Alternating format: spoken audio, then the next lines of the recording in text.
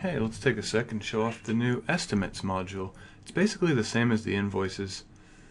Just go to Admin and Settings to enable it. Once enabled, it'll show up over here.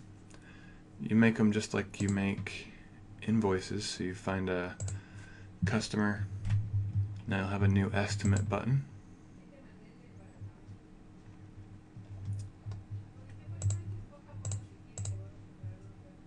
I have locations enabled here, so add a labor, create line item.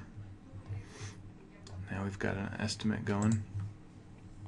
So it'll say estimate total, estimate number.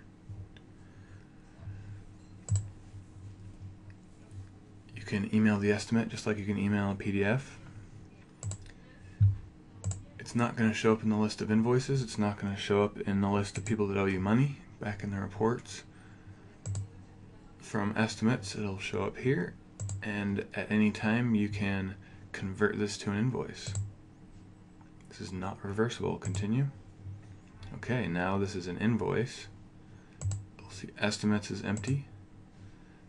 It's in invoices with the same number. They share those numberings, so you won't have duplicates. You won't have another set of numbers to remember. That is all there is to it. Have fun.